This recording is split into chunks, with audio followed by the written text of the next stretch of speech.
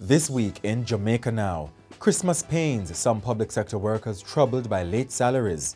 Backlash, refurbishing works at Devon House under scrutiny for too much concrete. Miss Kitty and Emprezz Golding announced departure from nationwide radio, and Christmas help comes for a woman living in a chicken coop.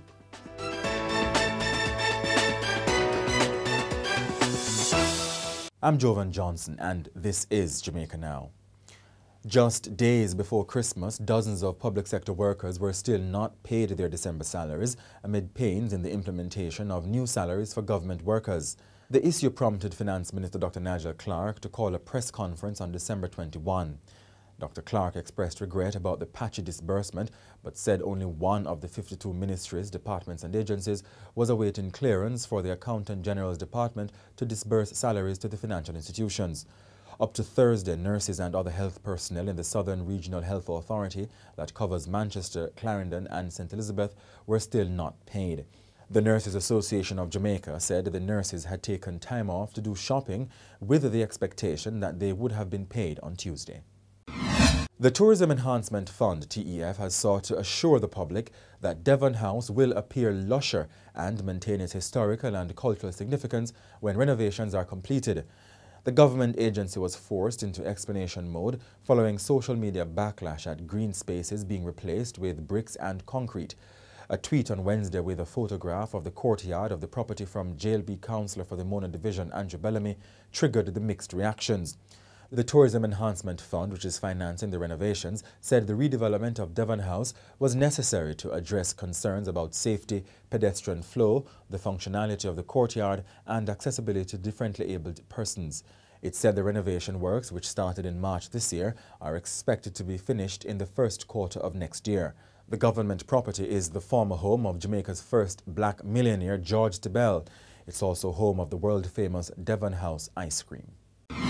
There is still no motive for this week's murder of Pastor Lynval Lewis near his Greater Portmore home in St. Catherine.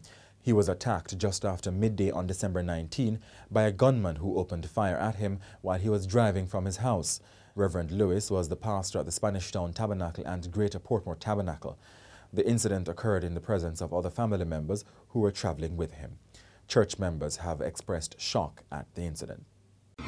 The way appears clear for the tabling in Parliament of a report on former PNP MP Ian Hayles. The Supreme Court has dismissed an application for judicial review that Mr. Hayles brought against the Commission over the 2017 report that looked into an allegation that Mr. Hayles constructed a building in Hanover without receiving the requisite approvals. Mr. Hayles, who is a vice president of the opposition People's National Party, says he's not likely to appeal the decision. Now, details of the report have come from the Supreme Court judgment. Among the revelations is how a company run by Charlotte Hayles, wife of the former MP, carried out construction of a plaza without approvals. In one case, Mrs. Hayles said she was told to build and pay a fine later on.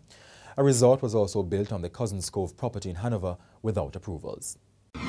Lawyer and media personality Kadeen Miss Kitty Hilton and social advocate Emprezz Golding are leaving Nationwide 90 FM effective December 31.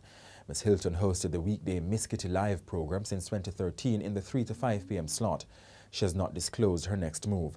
Meanwhile, Emprezz hosted her weekday program Every Woman during the 1 p.m. to 3 p.m. slot. Nationwide CEO Cliff Hughes says there was an amicable parting with the personalities. Nationwide says the duo of Kareem Boyating's Weathers and Honika Honeybee Brown will take over the 3 to 5 p.m. slot with the E-Zone starting on Monday, January 9, 2023. Some help has come for Amoya McLeish, whose story of living in a refurbished chicken coop in Oxford St. Elizabeth captured national attention in November. Days before Christmas, the 29-year-old part-time bartender was selected to receive a $100,000 grant courtesy of the NCB Foundation. Her story was brought to national attention by The Star, the Gleaner's sister tabloid. The desperate mother of three pleaded for help to complete a one-bedroom structure she was constructing nearby. Her son is 11 years old and she has two daughters aged 5 and 3. She said the help from the NCB would go a far way in assisting her situation. And that's it for Jamaica Now for 2022. Join us in 2023 for more weekly reviews of the big news stories. Send us your comments at onlinefeedback@gleanerjm.com. Follow us on Twitter and Instagram at Jamaica Gleaner and on Facebook at Gleaner Jamaica. Like this video on our YouTube page, turn on the notification, and subscribe today. I'm Devon Johnson, and before we go, special thanks to Tanisha Mundell, who does my makeup, but she's more substantively here as a court reporter, and to producers Raymond Simpson and Latanya Janelle Hall. Thank you so much, Latanya. It's been an amazing year. And before we go, I wanted to take in some sights of Christmas events across Jamaica. Have a Merry Christmas and a Happy New Year. We'll see you in 2023.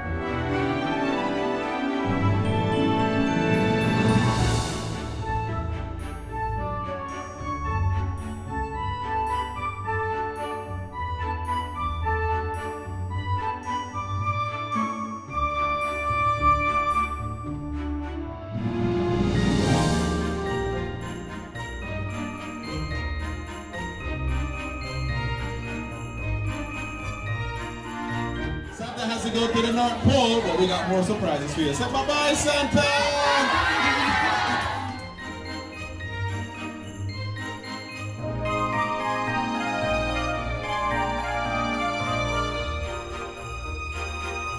3, 2, 1. The tree!